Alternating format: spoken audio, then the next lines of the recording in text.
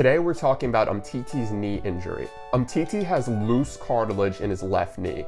Now there are two types of cartilage in the knee. Type number 1 is cartilage at the ends of your bones, which you can see here, and this allows for smooth movement. Cartilage type number 2 is called your meniscus, and its job is to absorb shock within the knee. The medical reports that the club has published does not specify which structures were damaged. Now, Umtiti has been playing through the pain of this injury since May and was finally removed from the match squad in September. At this point, he had two choices. Choice number 1, conservative treatment, or choice number 2, get surgery. He chose conservative treatment because it has a high success rate and surgery would leave him out of the match squad for a long time. He even flew to Qatar to get specialized treatment and is now back in Barcelona to continue his recovery.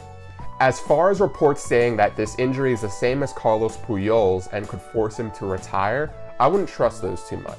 Although the same structure could be damaged, we have no idea what the severity of each injury was. Furthermore, Puyol was 36 at the time and had an extensive injury history, while Umtiti is only 25. Hope you guys enjoyed this analysis. See you next time.